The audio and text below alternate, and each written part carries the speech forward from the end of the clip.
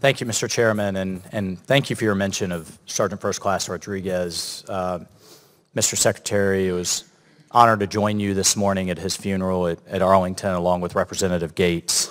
Ranger and Green Beret that it's worth noting has 10 years in the Army before he was killed. He was on his 9th tour in 10 years in the Army. So we're going to talk a lot today about Army budgets and preparing for great war competition, or great power competition, excuse me, and the wars that we want to deter, but we cannot in this committee, and I know you won't in the Army, forget the wars that we're in right now as we speak. Along those lines, I mean, going kind of big to small here, top line's likely is flat and likely going to stay that way, at least in my opinion. Personnel keeps eating up more and more of that budget in the out years. How do we modernize, recap, and procure with less and less budget over time? I know that's going to be just a matter of priorities. What are we going to do with and without? Congressman, under current assumptions of a flat budget, we're faced with either flattening end strength, or tiering the modernization strategy. So that would be within the portfolios, choose divisions that you would scale first. Nothing but really very difficult challenges without an increased top line. Yep. Thank you, Mr. Secretary. Can you just tell us for a moment, what are we doing to prepare in the Army and particularly the Guard for a pandemic? That the Guard being down in every single community, again, you know, being from Florida, I know this first well, and still serving Guardsmen, will be the front lines in both preparedness and response. And I just wanted you to take a moment to share with the committee what we're doing proactively to prepare. If I could, sir, I'd also like the Chief to comment as well. But, sir, over the last couple of months, our medical research and development community, which is just truly exceptional, men and women like Dr. Kayvon Majard, who came up to us from the World Health Organization. He's one of 3 people on the earth that's actually published on the coronavirus.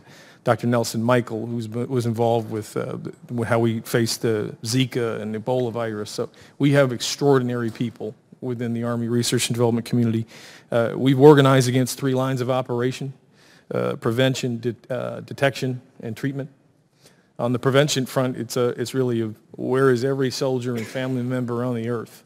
And Vice Chief of Staff, the Army General Joe Martin, leads this meeting every day, and they're looking at where everybody is and making risk-based assessments.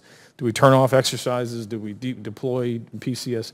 Because a lot of this is we're still learning about what happened in China. And how will it or will it not proliferate, and to what extent? So making these choices literally by individual and by unit every day.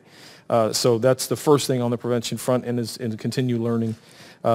We're working on a vaccine. We were in concert with NIH and CDC. Dr. Michael is a protege of Dr. Fauci at NIH, so we have great relationships, but they're testing on animals right now. So ultimately get to a human sample within a couple months is what we're looking at, hopefully. That's great. Mr. Secretary, if I can just take the rest for the, yes, sir. For the record. This committee in a prior NDA commissioned or directed a commission on national service, which is due, its report is due in the coming month. My colleague, Ms. Houlihan, and I, along with several of our other colleagues, have a national service bill. This is not a return to the draft. You do not necessarily have to be in uniform. It is national service across the board, and we believe we can incentivize that. I just want to get your assurance that I can't imagine that you would see this as competitive from a recruiting standpoint. I think, in fact, it would be complementary to have kids out in their community, Boys and Girls Club, Habitat for Humanity, but how do we get back to a sense of leadership, followership, discipline, and doing it with people that don't look like us? And I would think that would be absolutely great for the nation, great for the Army, but I just wanted to get your thoughts on the record.